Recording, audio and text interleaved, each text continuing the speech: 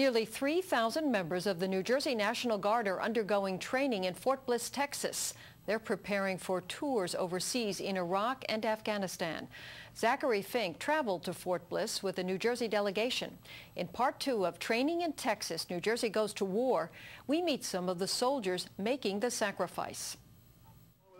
As our New Jersey delegation toured the training grounds, our military guides repeatedly emphasized that these soldiers, who are giving it their all in 100-degree-plus temperatures, are citizen soldiers. And for the duration of the deployment, their jobs and families will have to come second. Make no mistake about it. These are citizen soldiers transitioning from citizen to soldier, and for a year they're putting their life on hold in their civilian sector to serve our nation. But as we began to talk to members of the New Jersey National Guard, we learned that for some, military service is more than just a one-year commitment. Yes, this is my 4th deployment going over, and my wife's 2nd deployment also. So we've both been deployed at the same time. She's at a different company, Foxtrot. While we weren't able to speak to Sergeant Maldonado's wife, his experience is not unique. There are a handful of husbands and wives who will be serving together in Iraq, and even some fathers and sons. We're going to be about 30 miles apart, 30, 35 miles apart. Where are you going to be at again? I'm going to be downtown Baton. Yes. Yeah. Give or take. Give or take, about 30 miles apart.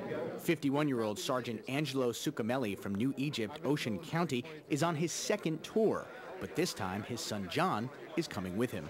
Yeah, it kind of makes a difference. I mean, this is my 1st tour, so it's a little scary. I'm gonna be honest. I mean, but if you're not really scared about it at all, well, then you're a little crazy. That's not a good thing. It's scary. I'm not worried because I know what he can do. His mother's the one that's worried. Sergeant First Class William Schreiber is 53 years old, and he's been with the Guard since 1986. He and his 24-year-old son Ryan are also headed to Iraq. They were deployed together once before, but in Germany. This time, they both admit the stress level is a bit higher. It's a double-edged sword. I'm tremendously proud of my son for coming in, doing what he's doing, but there's a certain amount of nervousness and apprehension with him going over there also. We'll be close. We won't be working together, but we will be pretty close. I feel like it takes a little bit of the edge off. You know, makes me a little less nervous, but at the same time, I do feel nervous, you know, for him. During our trip, Governor Corzine met with the troops, including those with family members also in the service. Luis and Felix de la Cruz are from Jersey City.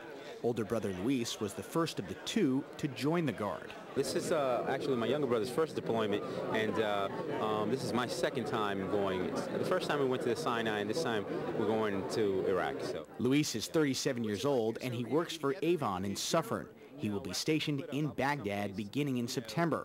His brother Felix, who works for the Middlesex County Prosecutor's Office, enlisted in 2000, before the 9/11 attacks changed the role of the Guard. Now there's more of a sense of patriotism, sense of just fulfilling your obligation, doing something for the cause in your country. So that's what's changed in me personally since 9/11. This is pretty uplifting. You see a lot of people who care about our country, who want to serve us, and want to protect us. And I love being around the folks because they care. Nearly 3,000 members of the New Jersey National Guard are headed overseas, the largest deployment since 1940. During World War II, about 15% of the nation's population was enlisted, but today it's 1/3 of 1%.